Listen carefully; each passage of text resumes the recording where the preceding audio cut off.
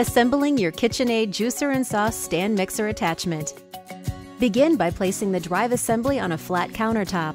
Next, turn the juicing bowl upside down to ensure the rubber gasket is securely placed behind the pulp chute by sliding it into place. The rubber gasket may be removed for cleaning. Place the juicing bowl onto the drive assembly with the pulp chute resting in the chute slot. Set the wiper basket into the juicing bowl. Then, the strainer of your choice. Aligning the red position arrow on the top of the screen with the red position arrow on the top of the juicing bowl. Now, using the finger guides, firmly place the auger blade assembly into the pulp screen.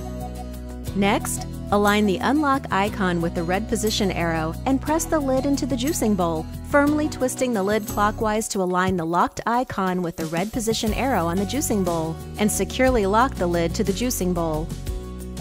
Attach the juicer to your KitchenAid stand mixer power hub by sliding it into place. And secure.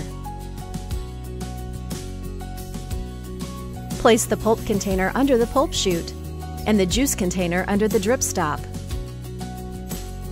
Now, insert the hopper into the top of the feed chute and the 2-in-1 food pusher into the feed chute. When you want to juice, open the pulp chute by pressing the pulp chute towards the juicing bowl. Or, when making sauce or jam, pull the pulp chute away from the juicing bowl to close it, allowing pulp and juice to flow together into the juicing container. Sauces and jams will not require the pulp container. When you are ready to juice, power on your KitchenAid stand mixer to speed 10. The juicer and sauce attachment from KitchenAid.